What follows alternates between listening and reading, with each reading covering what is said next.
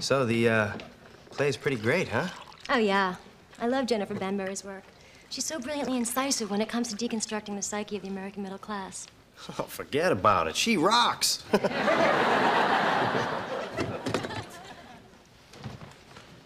Where do I know you from?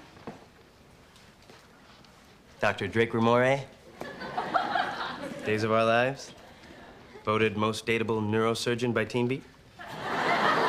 No, that's not it. So, you're a soap actor.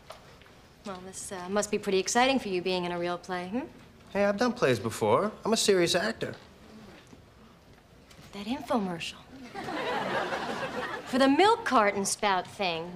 You're the guy who doesn't know how to pour milk. See, I actually can pour milk, but I got you believing that I couldn't. Now, see, that's acting. Right, at the end, you choked on a cookie. Yeah, that was real. Happy? Is that what I'm supposed to be, Vic? Happy? Well, why don't you tell me what you're supposed to be, huh? Because I sure as hell can't figure it out. I talk to you and nothing. You look at me and it's nothing. Nothing.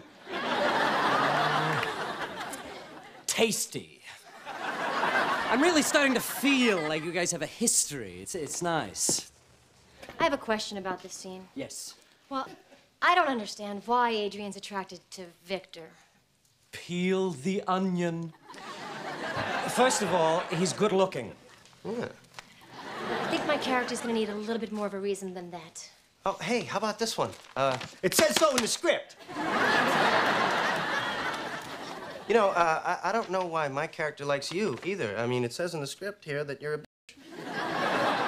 It doesn't say that in the script. It does in mine.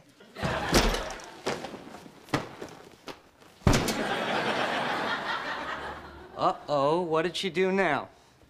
Just because she went to Yale drama, she thinks she's like the greatest actress since sliced bread. Ah, sliced bread. A wonderful Lady Macbeth. God, I hate her. I hate her with her, oh, I'm so talented, and ooh, I'm so pretty, and ooh, I smell so good. I think somebody has a crush on somebody. Hey, Chandler, can we please try and stay focused on my problem here? You know? I'm talking about you, you big, big freak. Oh. Oh, you're out of your mind. Hey, you have done nothing but talk about her for the last 48 hours. If you were in a schoolyard, you'd be pulling her pigtails and pushing her down now. Oh, yeah? Then how come I keep thinking about her in all these sexual scenarios and stuff, huh?